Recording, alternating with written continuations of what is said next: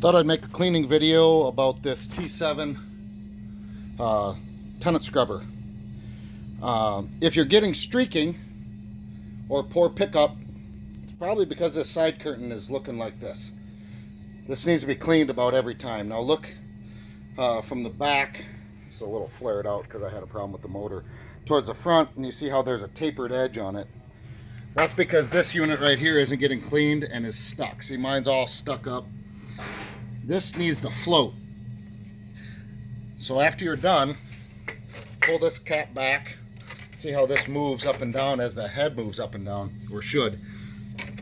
Get in here and clean this off. Just spray some water on this and make sure that this arm is moving up and down slowly. I got to take this off and clean it all up.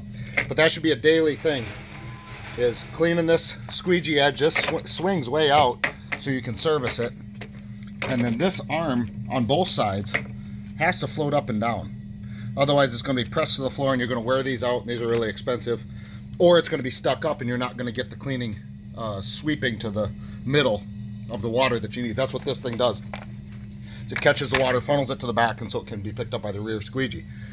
So if you're leaving water out to the side, or this is squeaking a lot when you turn the corner, or if it's wearing out like this, probably this block needs to be cleaned so it can just float up and down. Mine's stuck solid, but this should just free float up and down as this head glides across the floor. This has to go up and down also. Needs to be cleaned every time you use it. Pretty much just swing this out, spray a bunch of water in there, and make sure that that thing's moving freely.